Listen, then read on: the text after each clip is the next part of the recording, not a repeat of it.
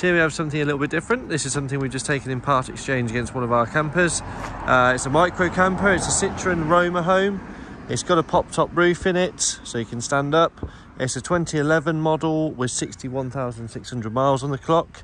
It's full service history, just recently been done, and actually been really well looked after. So condition-wise, it's in really nice condition. I'll just open the back doors. So you can hear quite a conventional campervan setup. So you've got 2-burner hob and sink. So it's got gas in one of these cupboards down here. Quite a nice little bit of storage actually. Table point down there. Table stored at the back here.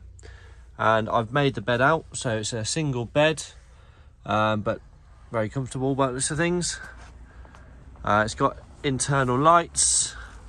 All the windows are mesh and they open on the pop top. Good amount of storage up there as well.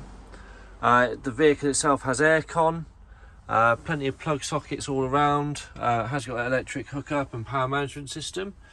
So this is now with us. It's available to be viewed and test driven on site. We also have other campers if you want to come and have a look at them. That's one of our micro camper caddy campers.